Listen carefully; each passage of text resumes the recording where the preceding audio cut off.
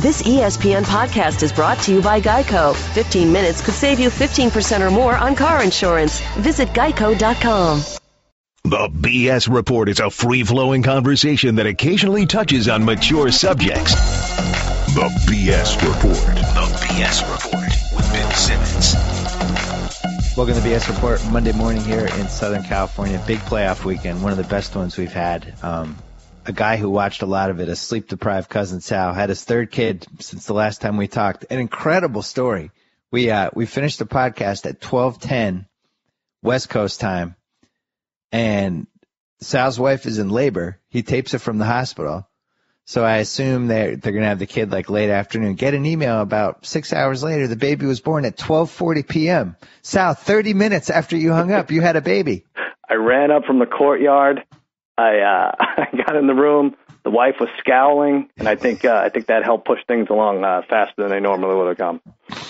Real anger. So Yeah. You've really created a blueprint for if your wife is in a tough labor to pump the baby out. You just have to leave and do a podcast as she's like 4 centimeters dilated. Yeah, that's right. They say there's these weird salads you could eat, or or even have sex, which is outrageous. But yeah, that I think that nothing moves it along faster than doing a podcast. My wife and I, for our first child, who's sung on this podcast now 3 times, she couldn't pump our daughter out, and we watched season 1 of 24 on DVD in like 2 days. And Really? Jack Bauer, the excitement of Jack Bauer, made the baby want to come out. How do we not have a Jack Bauer Simmons? Well, Was she that the was daughter? a female. Yeah, Oh, we would Jackie? have to call her Jacqueline. Yeah, Jacqueline. Yeah, That would have been weird. that could be. Let me just say, I don't want to get too mushy, about fatherhood or anything, but really, there's no more beautiful sight than that of a bloody baby human head trying to escape the very vagina you promised God you'd stay loyal to for the next 40 years. I mean, really, it's breathtaking. It really is. Yeah, it is. It is an eye-opening experience if you haven't been through it. Yes, sir. There's a lot more colors than maybe you expected going Yeah, in. they can't warn you enough about that stuff. Yeah, I would advise all prospective dads out there to stay near from kind of the neck up where your wife is. Just stay on that side of the bed. Try to lock eyes. Exactly. Yeah, just don't go beyond the curtain. Right. Basically, stay on the right side of the curtain. Right. Speaking of the right side of the curtain, so we had, I guess for my column, 2 of the 4 games ended up being pushes. Yeah. In real life, the Chiefs ended up being favored. There was a 3-point line swing on Saturday, and you were texting me saying, "All right, this is crazy. What is going on here?" Like both of us were kind of flummoxed. And Right. We had taken the Colts at -1, and then it moved. Yeah, we had one of our great parlays ever. We had the Colts -1, and we had the Niners -3, the double push parlay, which I don't think I've ever had. 7 hours of rooting for nothing. Honestly, I hate that the last playoff game, and it was a great weekend. It ended on a push. I mean, for gamblers, it sucks. You have to double up on the GoDaddy Bowl. It really wasn't fun at all.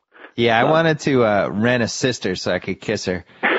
So the Chiefs game, though, really lived up to the hype for when you have a crazy, crazy, crazy gambling swing for points like that. And as it turned out, so what did the line start at? 2.5? I think the Colts were 2.5, yeah. So everybody bet the Chiefs down from 2.5 to 1. All of those people won. Right. Then all the people who grabbed the Colts from Pick'em to Chiefs by 1, all of those people won. Yeah, even 1.5 it went to, yeah. Right. The only people that really lost were the people that bet the Chiefs once it became a Pick'em. Right, yeah. Now, I feel like we lost too, even though we pushed. But to be on that, I mean, honestly, like years from now, people are going to be like, wow, were you part of that? Did you bet the Colts Chiefs game or that crazy comeback, greatest comeback of all time? Like, yeah, we pushed. We had the Colts. Yeah. Yeah. We were all over that. Great push. I think when it's -1 at that point, it should just be a Pick'em. Right, yeah. You have to force the general public. So, and then the Niners game, which, to be honest, really felt like it was going to be a push all week. Did that ever go to 3.5, or it stayed at 3? It never moved. I saw it stay at 3. Some people claim they got it at 2.5, and it was one of those things where it was weird where you couldn't find anyone who liked the Packers at home in the frigid conditions at Lambeau. It was scary. So But I guess it turned out exactly how it should have. The Niners win by 3. And then the Chargers were, by game time, they were plus 250 in the money line, which I emailed. I asked you about. Yeah. We had discussed it a few times during the week. I, of course, became a coward and did nothing. I actually thought it was going to be the right move. It was 2010, and I'm sitting there as a Pats fan trying to figure out, do I want to play the Colts or do I want to play the Bengals? Mm-hmm. Now, what would your answer have been in that situation? I think I would want to play the Colts. You wouldn't have, or you would No, have? I would. I would rather play the Colts. See, that was my feeling, too, because I was thinking, all right, so Andy Dalton, they're going to score, it'll be 2017. Mm-hmm. They'll get a stop. Then he'll come down in the last 3 minutes. So some crazy pass interference play to A.J. Green. Yeah. Then they'll end up scoring on a Giovanni Bernard run. They'll win by 4. Everyone will say, oh, Andy Dalton, he finally came through. And then he gets to come to Foxborough and we'll kick his butt and win by 30. Because I think Andy Dalton isn't a very good quarterback, as anyone who listens to this podcast has heard all year. Right. But I mean, instead, it just shows you redheaded quarterbacks and coaches. They can't be trusted. Neither one of them. Never. Yeah. So Andy decided to just self-destruct in that game. Mm-hmm.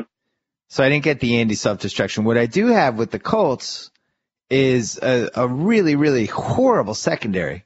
Mm-hmm. And Darius Butler being prominently involved now, which the Patriots waived, one of the many second-round defensive backs that they've waived over the years. Right. And LaRon Landry, who was concussed, was awful anyway, and Vontae Davis limping around. And it really does seem like kind of the perfect team to play. If the Chiefs had completed that, I'm going to say it was either end of the third quarter, early fourth quarter. They had that little swing pass to the third-string running back down the sideline. If he catches that, they score over 50 points against the Colts. Yeah. And it was right in his hands. I mean, this is the only Patriots-Colts is the only game that is not a rematch of something that happened this year, but you did crush them last year. You put up how many points did you do that? It was 59. It was 59, yeah. So T.Y. Hilton's going to be a problem. T.Y. Hilton's going to be a problem. They can't really run the ball, though. I do think Donald Brown's been better than maybe people expect. Double Down Trent has lived up to the anti-hype. Had the big fumble in round one. Looked like that was going to kill him. But, obviously the guy to be afraid of is Luck, who threw 3 picks, but kept coming.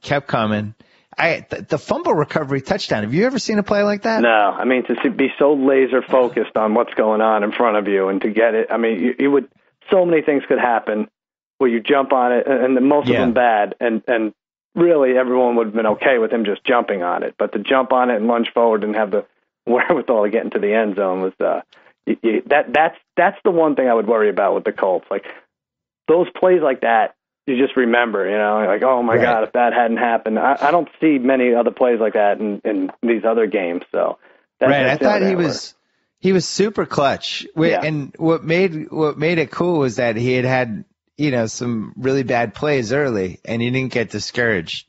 He just kind of kept plowing along. I thought that fumble recovery play, I hate to cross sports, reminded me of vintage Jeter. Oh, wow. You went baseball. I went baseball. You didn't go basketball? No, it's like one of those weird Jeter plays where it's like, how do you think of that? I think anybody else kind of either falls on it or catches it and looks around or doesn't know what to do. But it was almost like he knew the fumble was coming to him, and as soon as he got it, he was just going to run. Well, they asked him that. They asked, I have a clip of that. They asked Andrew the Giant Luck. They said, well, let me play it. Like, we're here with the great eighth wonder of the world, Andrew the Giant Luck. Andrew, you've recently been compared to legendary baseball star Derek Jeter. How do you feel about that? Well, Derek Jeter was a great player, and there's no question that's a huge compliment. But you know what? I'm just trying to win football games. So I'm just trying to make a play and make something happen, and that's what happened right there. I love it. It's good. I'm getting better at the Andrew the Giant. You're getting better. You texted me. You said they must have been down like 21 or something. You said, we're going to need Andrew the Giant Luck. I said, right now we have Johnny Rods. Right. He was great, and Hilton was great. It's really not that good of a team. And now, where did you stand on Andy Reid's coaching performance? Because Barnwell and Mays and I were arguing a little about it on email, and they were giving him credit for being able to score 40 points without Jamal Charles. No, yeah. I give a little more of the credit for that to Alex Smith, who had put together 2.5 of the most incredible quarters, I think, in the history of the playoffs by a quarterback. Like, he was just out of his mind. And the Colts just weren't ready, right? It just seemed like they weren't ready. They didn't show up in those first couple, 3 quarters, whatever. But, even they scored in the first possession of the second half, which makes you like, all right, there's no chance of a comeback. But you always have that in your back pocket that Andy Reid is going to screw up the time management somehow, and it's all going to collapse on him, and he's going to have to get at least 30% of the fault. And I think that's what happened there. Yeah, 30% sounds right. I will say this. It was 38-10. Mm-hmm. So at that point, only one comeback in the history of the playoffs, only one team had ever come back by more points than that. Right. Yeah. Seemed totally unrealistic, right? Mm-hmm. So I'm watching the game. I'm with my friend Nathan, and I'm like, 38-10, this is totally doable. Luck can do this. And Andy Reid's on the other sideline, and I never gave up on that game. Yeah. And I think that's a tribute to Andy. Yeah, that's good. Yeah, I just felt they kept showing him on the sidelines just staring at this weird list or chart, whatever he has.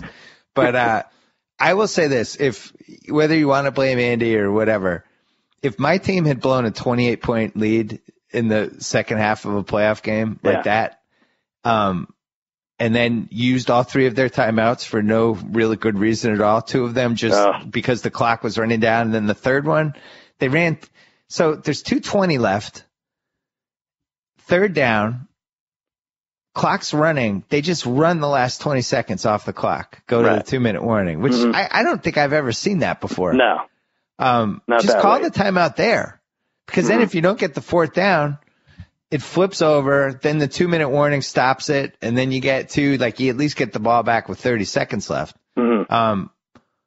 They didn't do that. 2-minute warning happens. They have 5 minutes to discuss. This is the biggest play of the season. Right. They come out. Andy sees something he doesn't like, uses the last time out. Yeah.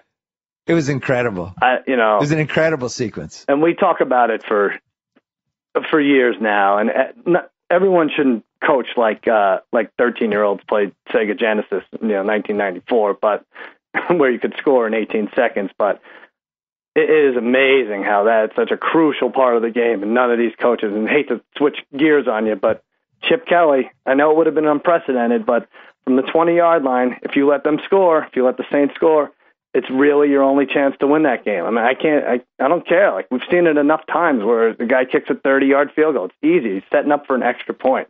And you're just laying there and letting them crap all over you. And yeah, maybe the Saints take a knee at the 1, but from the 18-yard line, I don't know. Maybe Pierre Thomas runs it in or something. I think you have to take a chance there. You have to, you got this job because you're a gunslinging coach. So play that way on defense. We were texting about it. My argument was the Saint guy would have fallen down. Yeah, maybe. But then we watched the Chargers game. Mm-hmm. It's 20-10. Ronnie Brown breaks through on like a 3rd and short. Mm-hmm. Running down for a touchdown.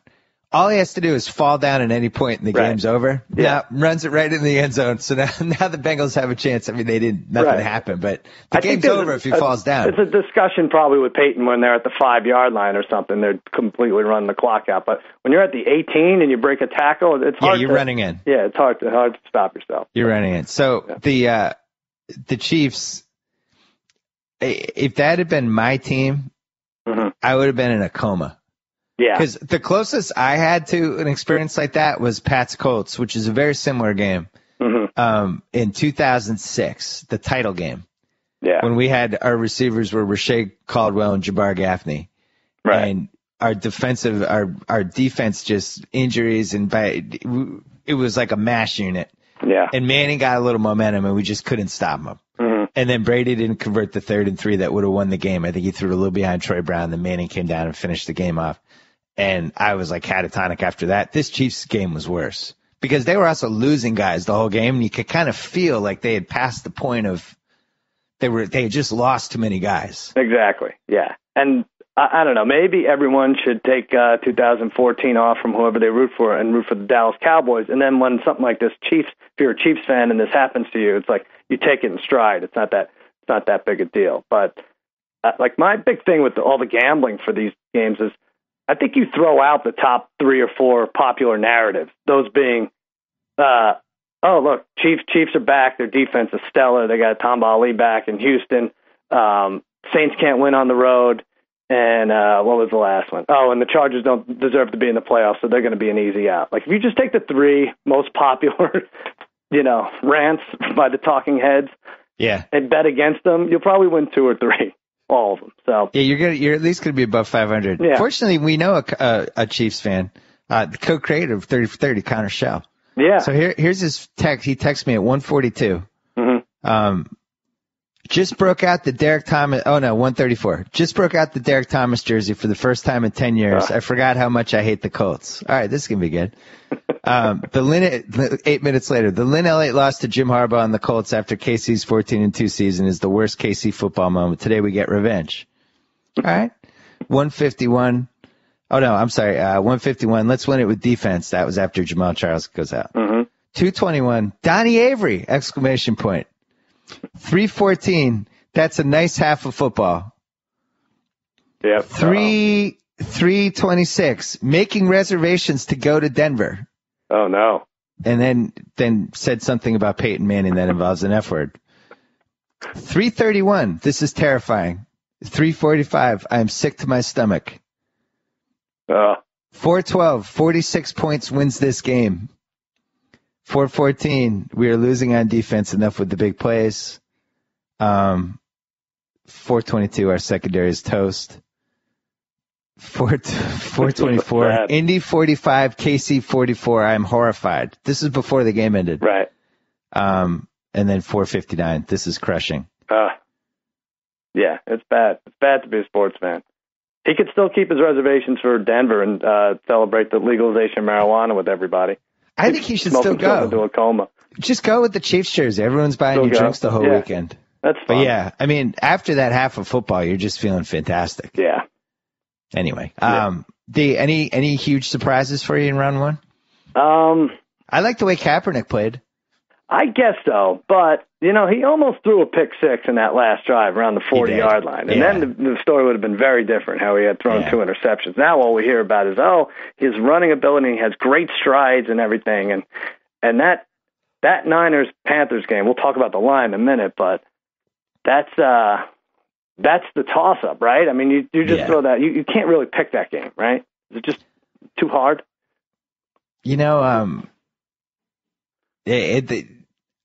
I'm leaning toward the Niners in that one just because I think it would be really tough to beat them twice in the same year.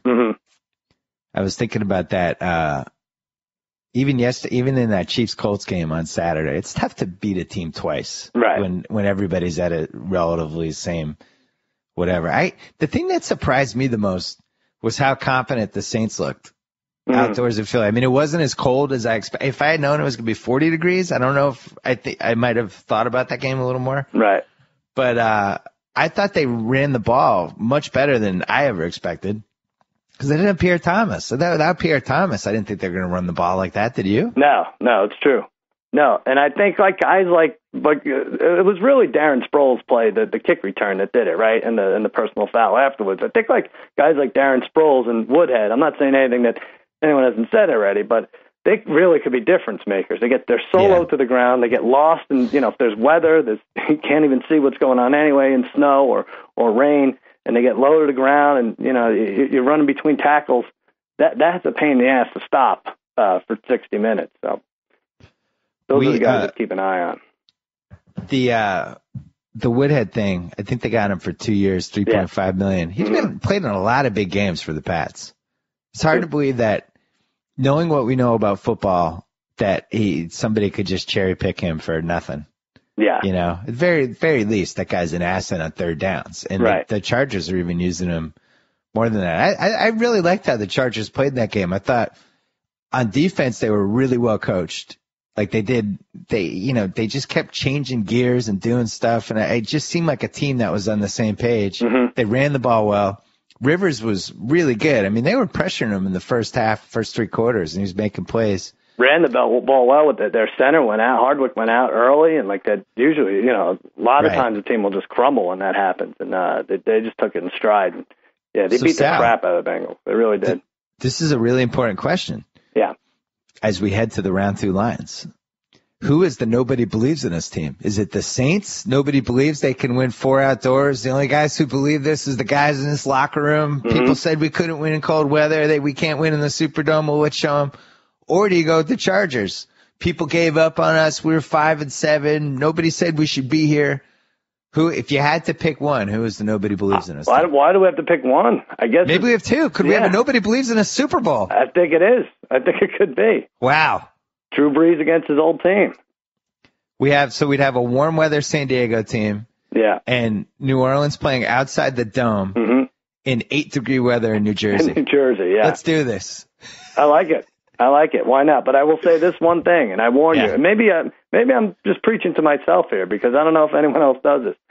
If you take Seattle, if you take New England, if you take Denver on a money line parlay or a teaser, you will lose. Don't do it. I'm going to do it, but don't anyone else do it. So last week, any tease wins unless you had the Bengals. Mm-hmm. Unless you Which had the was Bengals, probably the most likely team that anyone would have teased. Yeah, sure. Yeah, if you could have stayed away from the best team. But these favorites, and you illustrated it nicely in your column. What it was since 2000. When was the last time 2-1s advanced? It's only happened once in the last 8 years. Yeah. And the other thing that was in that column, go read it on Grantland if you haven't read it. I put it up on Friday. The last 8 years, every year, we've had at least one round 2 upset. Mm-hmm. And all of them have been 7 points or more, except for the 2006 Pats in San Diego. And they were only getting 4.5. And the only reason they were only getting 4.5 was because of Belichick and Brady. That line should have been 7 or 8. They got like the field goal of respect just because of Belichick and Brady. But from a talent standpoint, it was right up there with those other games. So, so one lesson for round 2 is don't tease. So Just don't tease. Just stop. No. Absolutely. No 3-team teases. Now, let me ask you this. Now we'll do the lines in a second. We already picked them. We both know which the other picked, so it doesn't matter. They're all around 7 points. Seattle, New Orleans, Indy, San Diego. Who scares you the most? New Orleans and Seattle, Indy and New England, or San Diego and Denver. I would rank them. San Diego and Denver would scare me the most if I had Denver. Mm-hmm. Then New Orleans and Seattle, and then Indy and New England. Yeah, that's what I was saying. All right, boring. I had the same 3. Well, the thing with the Saints, going back to the whole tough to beat a team twice thing, they got killed in Seattle. Yeah. What was it, like 5-6 weeks ago? 5 weeks yesterday, I think. Yeah. Yeah, and but that's a different Seattle team, though. All right, let's get to it. That's the first game. Let's get to it. New Orleans at Seattle. So New Orleans at Seattle, a Saturday afternoon rematch of 4 years ago, one of the great gambling moments ever. Yeah. Different time, different teams. I think at that point the Saints were like a 9-point favorite, and we put them with everything, with every bowl game, any competitive eating contest. We had them. Yeah. Yeah, I think I had them teased with events that were happening 3 years from that game. Right. It was everything, anything we could get a line on. And then Marshawn Lynch, that was the day Marshawn Lynch turned into Marshawn Lynch. He did. That was the day Beast Mode was born. He grew up in front of our eyes. And now you said 6.5. Seattle would give 6.5. I said 8.5. The actual line as of Monday morning, whenever this is 7.5. So let's split that one. So there you go. That seems a little high. It is a little high. Yeah. I don't know. Maybe I have an anti-Seattle thing going lately, but it does seem like they just, even at home, wait around for the other team to screw up, and then they start scoring. It's not the scoring machine.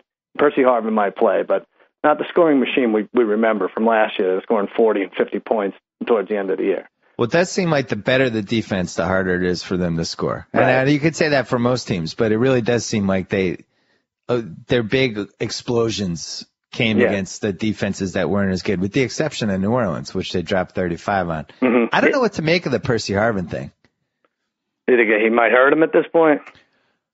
Well, so if he's returning kicks, that's a little scary for the Saints. If they run, if they have 3 plays that they go into the game and they say these 3 plays we're going to run with Percy Harvin, that's a little scary too, I think. Mm-hmm.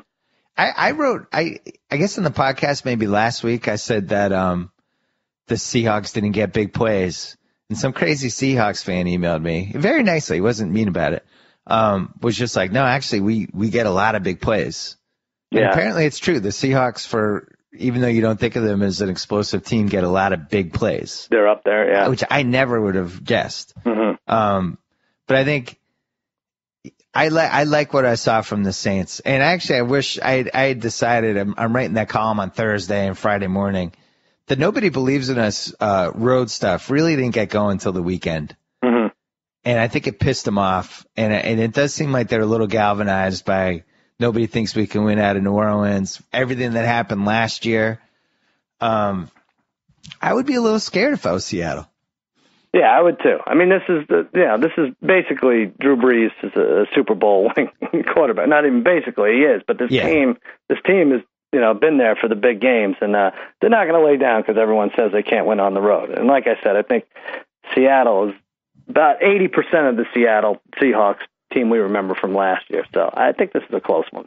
We are having Aaron Schatz on after you. The one thing with Seattle is how good they've been against passing offenses. Mm-hmm. I think they gave up less than 3,000 passing yards this year. Really? Which is really like almost impossible in this day and age. Yeah. So, it's the Sean Payton, Pete Carroll thing, I think is,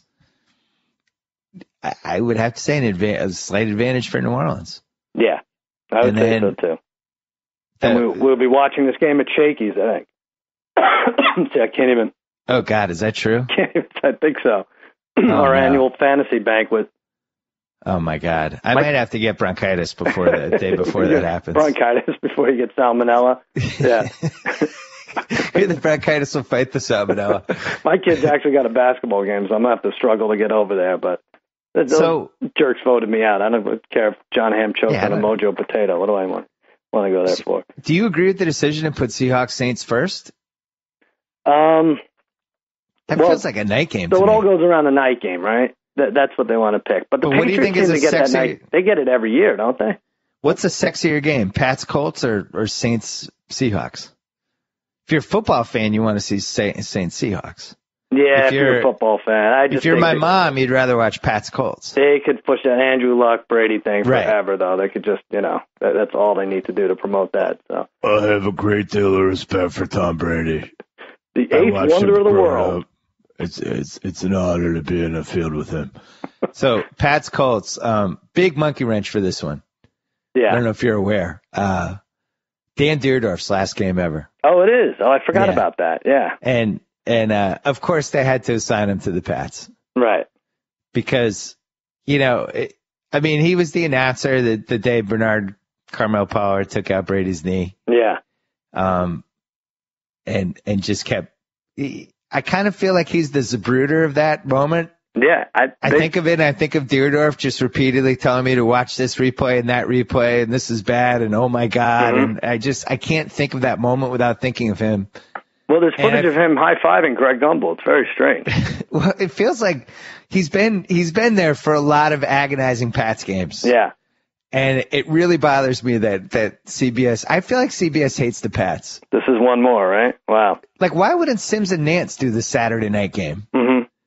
Instead, they have Sims and Nance doing the Sunday afternoon game? Is that what they do? Yeah. They have Sims and Nance doing Chargers Broncos in the afternoon versus this marquee Saturday night game with Brady. CBS hates the Patriots. I love it. So the fact that Dierdorf's doing this single-handedly makes me nervous for this game. It's bizarre. I might not have sound on for the game. I might just go mute. They can't hear him even speak when they're on the field. They can't hear the people in the front row. I can hear them speak. It's bad karma. What did I have for this one? You had 7.5 for this. I had 6. It's 7. Oh, I win that one. So there you go. Yeah, you got it. So we tied the first. You won the second one. All right. Well, one of the playoff manifesto rules that I still believe in. Yeah. Is beware of the super duper obvious 2-team teaser in the same day. In the same day, right? That will be the popular bet. And this one certainly qualifies. People throwing the Seahawks and Pats in the tease, which makes me even more super nervous. And I like it too. God, I like it. Well, maybe the Saints will blow that tease. Yeah. Maybe they'll knock it out of the park early, and then everyone will have to chase back with the Pats on Saturday night. Right, then you can night. take New England -7. Either way, you're calling the Indy-New England game. I read that Grantland's Bill Simmons is calling it the best war movie since Saving Private Ryan. It's the most extraordinary playoff game since Saving Private Ryan. Wow. Yeah. That's got to be your thing. You went from football to basketball, and even during the football games, this is how much you don't want to deal with it. You're reviewing movies. It's the best. You know, here's what happened with that. Peeberg screened the movie for Grantland in September, and they hadn't screened it for critics. And I really liked the movie. Yeah. So he's like, will you write a blurb for the trailer? So I was like, yeah, absolutely. Mm-hmm. I didn't know they were going to use it for the actual ad campaign. I'm not a movie critic. I mean, I'm glad it helped, but it was kind of funny. I'm like there at the New York Times. It's like, who the hell am I? I'm some dude on a couch. Yeah. What am I? I'm Siskel? It's a good time to come clean and say you never even saw Saving Private Ryan. No, which one was that? Was that the one? I think Affleck. Is that and the one Damon. with Jeremy Renner? That was the one with Tom Hanks as the dim-witted guy from Alabama. Oh, no, I don't know. I don't know what that is. I will say this. I loved Lone Survivor, and I did think it was the best war movie since Saving Private Ryan. You did? But there's only been like 2 movies between them. There you go. Now you've said it There's twice. been Hurt Locker and Zero Dark 30. Yeah. Oh, I guess Black Hawk Down. There's been a few. This is my favorite war movie since Saving Private Ryan. Good Morning Vietnam. It's a lot. Yeah. Plus, it's a true story. Right. Thumbs up. And it brought back Tim Riggins' career. Oh, that's right. Yeah. Good. Oh, that's where it's anyway. I have one point on the Pats, and then we have to move on. Go ahead. I'm really excited that Darius Butler is involved in this game. You are. You don't think there's a revenge factor? The revenge factor is all over the place this weekend. I don't think there's any revenge factor with Darius Butler. Yeah. And it's amazing to me that a team can play in the second round of the playoffs with LaRon Landry, Darius Butler, Vontae Davis playing at like 60%. I mean, the Chiefs really, if the guy catches the pass, they score 50-plus points in that game. Yeah. Without a defensive touchdown or a special teams touchdown, which is like impossible. Mm-hmm. So why don't you throw the Colts in that? Nobody believes in us, Vortex. Because I think I know back home, everyone's terrified of Luck. Yeah. People wanted to play Cincy. Yeah. God. My dad wanted to play Andy Dalton. He does? Yeah, he wanted Andy Dalton in round 2. He was excited for that. I don't think it's going to happen. I love the guy, but. Yeah, I don't know if Andy Dalton starts a game again. You have to let him down easily.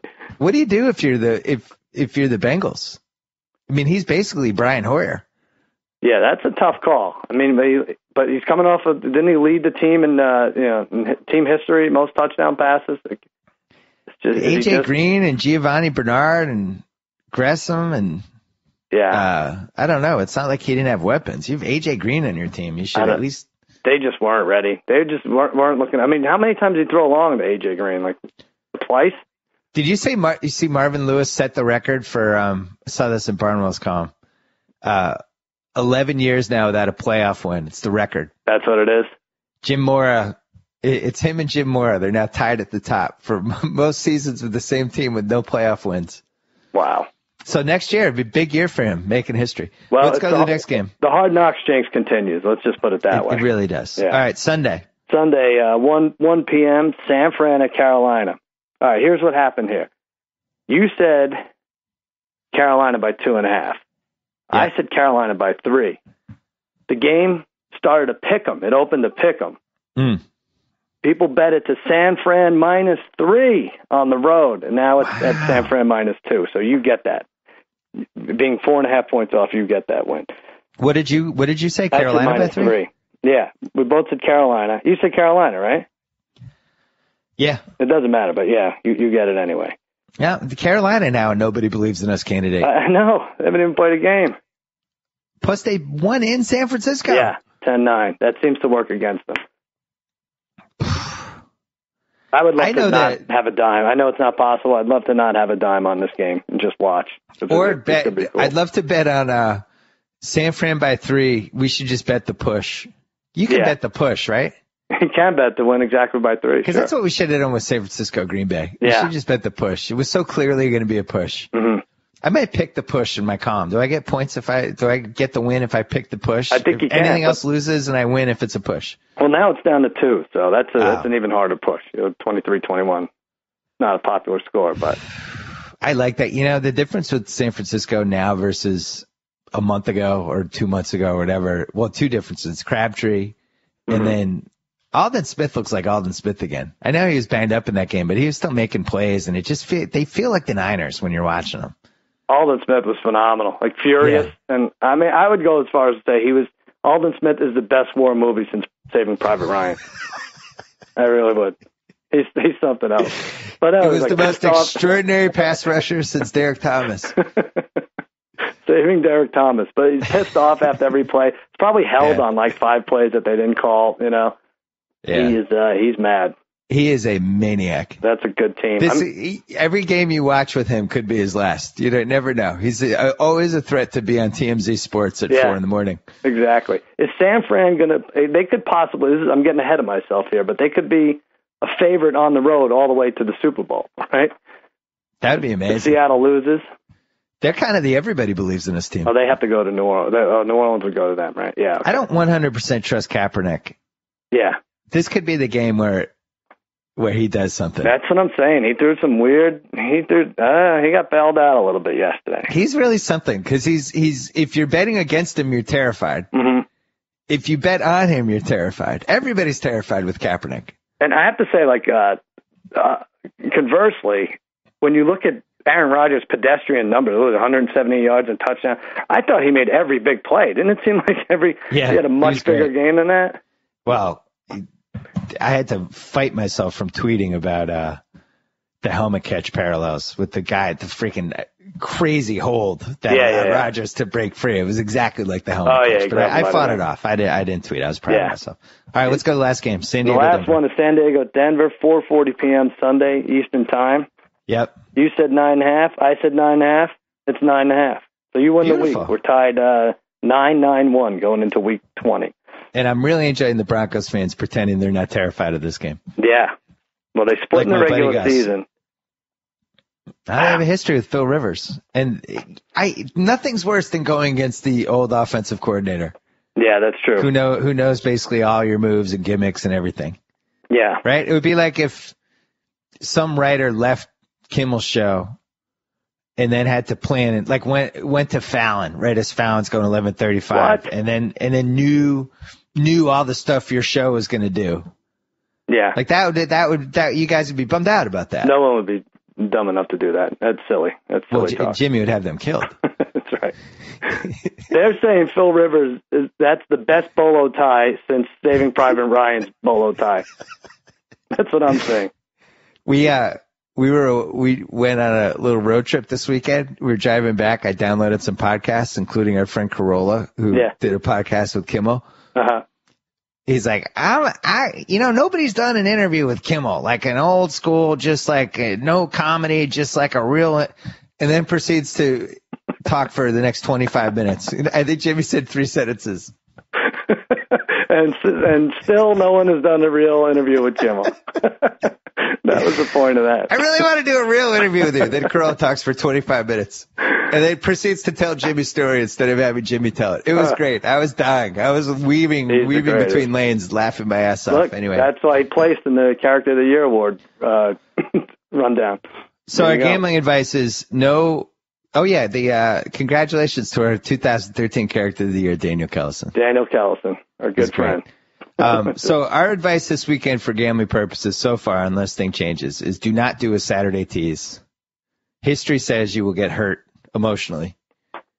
Do not do a 3-team tease with the 3 big favorites. Mm-hmm. And we're a little afraid of the Saints and the Chargers. I agree. But let me ask you this.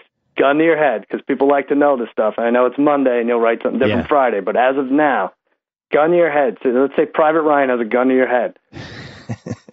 Pick 2 teams to win. 2 teams to advance. Pats. That's where I am. I'm in the same place. Did you even say anything else? That's it, right? The other 3 underdogs are scary. I'm in the same place. I want so badly to get 60 cents on the dollar with a New England Denver money line parlay. But who do you have tonight in the whatever? I'll tell you what. Let me just say, Grantland looked for my blog Friday afternoon. A little bonus: Florida State over 39.5 points. There's going to be a lot of scoring. A lot of scoring. Okay. 12 out of 13 games they've scored 40 or more, and this Auburn defense 88th in the country. FSU over 39.5. You have a Jimmy plug for us? Jimmy Kimmel Live, Courtney Cox tonight, The Bachelor, Juan Pablo and Jonathan Rice, and then later in the week, Amy Adams, Sofia Vergara, and Kristen Wiig. Nice eye candy going on. I am very excited for Juan Pablo's Bachelor season, and I think he's a real threat to break Bob Guinea's record for most sexual interactions. He's getting Anchorman 2 promotion from ABC. They need it. They need the hit. It's true. They really do. All right, cuz, congrats on the 3 kids. Good job by you. Good job by you, Billy. All right, we're going to bring on Aaron Schatz from FootballOutsiders.com. Before we do that, I wanted to mention our sponsor, Stamps.com. I know the holidays are over. You're probably not mailing as much stuff, but that doesn't mean you can't sign up for Stamps.com. Go to their website, put in BS in the top right where it says you can put that little special promo deal, and you get a bunch of stuff. You get, I think, $55 off postage. You get a free scale. You get a whole bunch of stuff. Try it out. Try out Stamps.com. You don't have to go to the post office anymore. You can do everything from the comfort of your own home. Stamps.com. And now, the editor-in-chief of FootballOutsiders.com, and we wanted him last week, but it was my fault. My schedule didn't work out. Aaron Schatz, how are you? I'm good, man. What a weekend. What a weekend. Wait, your favorite round one ever, maybe? Pretty close to it, yeah. I mean, that Colts-Chiefs game, I can't, after I was in the press box for the Denver-New England game, and I was the person telling everybody not to write this game off because weird stuff happens in the NFL all the time, I can't believe that I actually wrote the Colts off. Wow. Because weird stuff happens in the NFL. It's time to redo all of our win expectancy charts because the rise of offense has just made comebacks more likely than they have been in the past, and you can't write teams off, and I feel like an idiot for having done so. And what a game by the Colts. Just amazing second half. And what a poor first. Yeah, I never wrote it off just because Andy Reid was involved, so that always has my attention. But yeah, although there wasn't too much Andy Reidness in this game, the things that he's known for doing badly. I mean, they lost this game primarily because of the injuries. They just lost so many players. Once Brandon Flowers was out, nobody could cover Hill. Yeah, that was the trouble. And also the third-string running back dropping the probable game-clinching touchdown, that wasn't helping him either. Yeah, that's true. Yeah, it was quite a weekend. So we have 3 relatively big favorites in round 2. And then we have a Carolina-San Francisco toss-up game that has already had moved 2.5 points from gambling purposes. San Francisco now favored in Carolina. You were crunching the numbers all year. Denver and Seattle were your 2 best teams by DVOA this season. Right, and they were the 2 best teams last season. It's the first time in the history of our ratings that the top 2 teams have repeated 2 straight years. Well, and Seattle was the first team to be number 1 2 straight years since 1997. Wow. So I crunched all the different weird numbers from the last 8 years because we've just been on this 8-year run of crazy playoff stuff for my column on Friday. One of the things that surprised me, the Pats were the last team that finished number 1 in DVOA and actually won the Super Bowl, the 2004 Patriots. Yeah, it's really remarkable. I started doing this in 2002.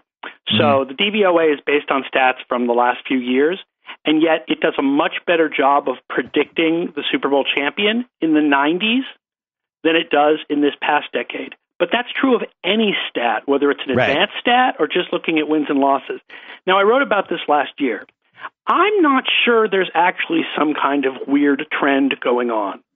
I think it's possible that what we saw in the 80s and 90s, particularly before the salary cap, was sort of randomly more teams that were the best team didn't get upset than you would normally expect.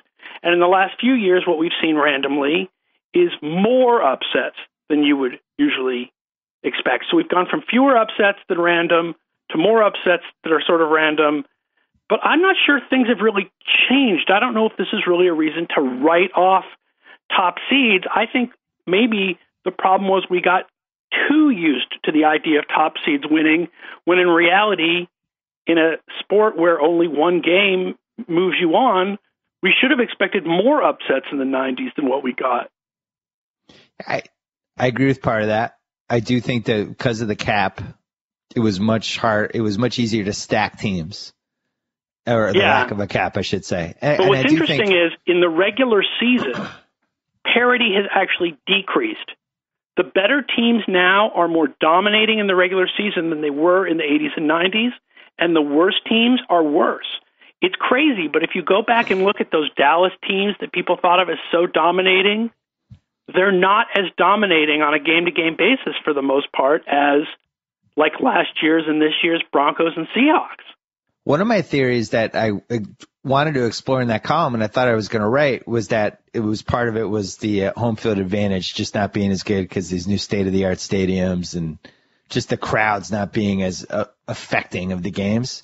But actually, I think the last 2 years, the home teams were like 16-4. But this week we saw the road wins. You might be right about that, because if you think about it, what's the one stadium where home field really, and I'm not just saying this anecdotally, statistically, really seems to matter? It's Seattle, where they really did build that thing to try to be loud. Exactly. But like, think about, in the old days, you going into Mile High or Pittsburgh or all these different places, and it just seemed like it was tougher to win. And now I think part of it is the way they build the stadiums. I think it's fan behavior. Maybe people have their BlackBerries out. Who knows? I don't know. But it doesn't seem like these teams are as intimidating now. The other thing, the QB headsets. When did we start with the QB coach headsets? I don't remember what year that was. That might have played a factor too. Maybe part of the reason also is if they're letting more things go in the playoffs penalty-wise, the fact that the home team subconsciously tends to get more, there tend to be more penalties called on the away team subconsciously by refs. Maybe that's if there's fewer penalties being called overall. I mean, my God, that San Francisco Green Bay game was ridiculous with the amount of stuff that was called on both teams. Did you get helmet catch flashbacks? Did I what? Did you get helmet catch flashbacks on the Rodgers play? Not as much, because I don't think he was ever in the grasp. I will go to my grave. I know people will say this is Patriots fan bias, but I will go to my grave feeling that in a regular season game, Eli Manning would have been called down in the grasp on that play. Well, that was like the number 3 thing that bothered me about that play. The two guys getting held as he was in the grasp. I can't even, let's not even go down this road. When is the bitterness going to go away? You know what? Never, but it's a lot less bitter. It's a lot less bitter than it used to be.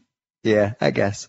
Think about how bitter it would have been if we had been Browns fans instead of Patriots fans, and that had happened, or Lions fans, or something. That's the thing. I was thinking the Chiefs fans probably don't want to hear about us being bitter because we didn't win 4 Super Bowls instead of 3. Right. I mean, the fact is 3 rings make things feel pretty good. Probably the same thing goes for Giants fans who might be upset about this season, or Steelers fans who missed the playoffs this year can feel good about all the rings they have. One more thing about the underdogs these last 8 years, I do think the change in the passing rules and just how easy it is to throw the ball, I think just makes it easier. Well, that's part of what's made the offensive levels go up, and that's comebacks. And also, there has never been a time in history where offensive philosophy has been more ahead of defensive philosophy as far as creativity, both in college and in the pros. Interesting. So just crunch the numbers. I know you're not really, it's about Wednesday when you really have a total feel for this, but just looking at these matchups, anything stand out to the 4 matchups? Well, the Patriots should be dramatically favored over the Colts. Because the fact is, I appreciate what the Colts did with this huge comeback. But the Colts, their offense had not been that good since Reggie Wayne went out. The end of the season where they had 3 wins that really weren't that impressive. The Chiefs win was, but the other 2 were not really that impressive. They were over bad teams.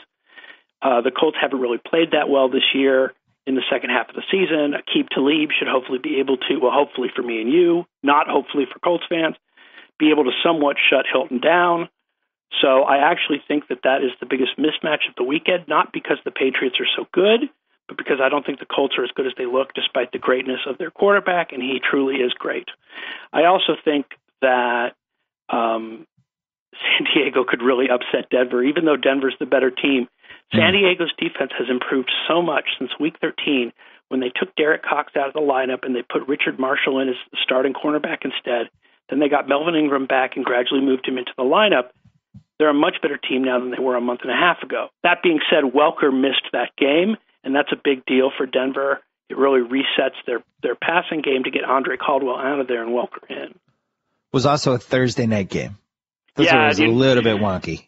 Yeah, the results of Thursday night games, it's really weird when you look at the numbers. Not only do the results of Thursday night games not look different than you would expect, but they don't actually really have more turnovers and penalties than you would expect. It just feels that way. Maybe, so I'm 100% wrong.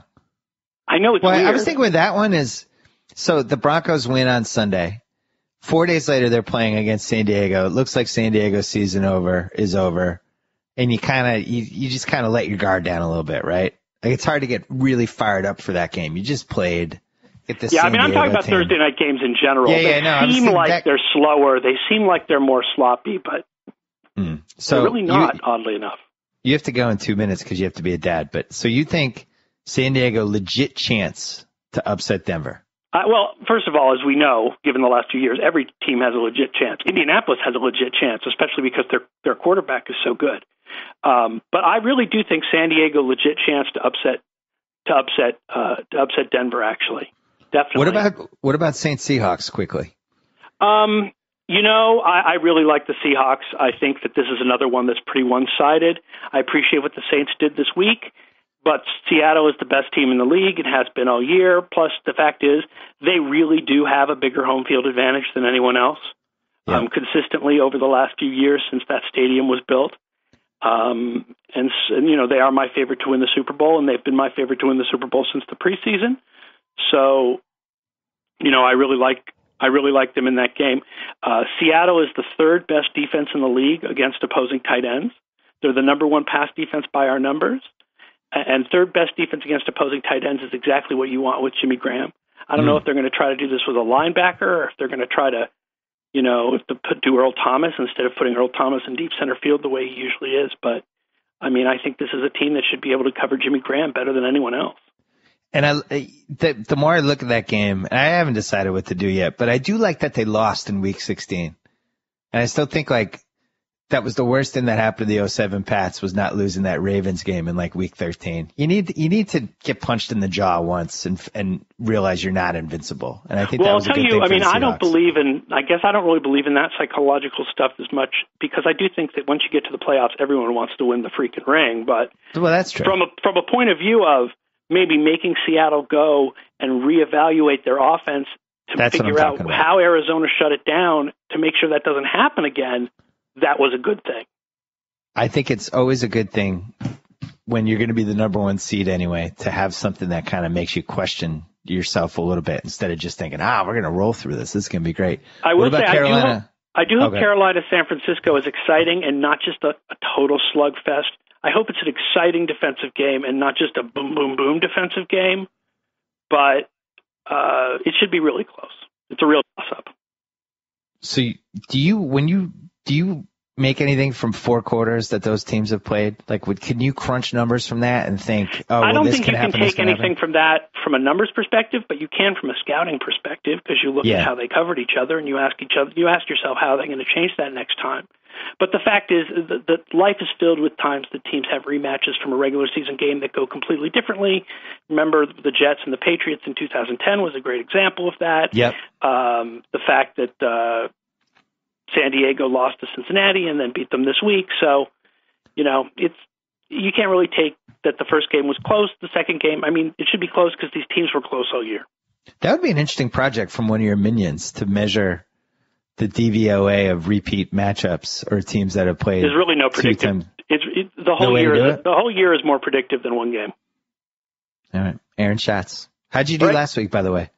We were 2-2 against the spread if you look at the original Kansas City line, 1-3 against the spread based on how the line ended. Oh. It's a weird week. It's been a strange year, dude, for both of us as far as picks go. Yeah, I'm ready for 2014. Aaron Schatz, we'll talk to you next week. Talk to you next week. Thanks, man. Bye. Target percent off. Whoa. Thank you for downloading the BS Report with Bill Simmons. Too much fun. Check out more podcasts at the iTunes Music Store or at Podcenter at ESPNradio.com. Peace out. Geico presents Strange Savings Stories.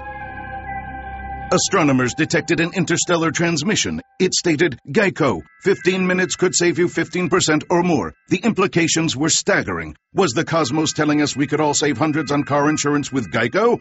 Or did their radar merely pick up a signal from the nearby Rufus and Clyde's morning show? We may never know. Geico. 15 minutes could save you 15% or more on car insurance.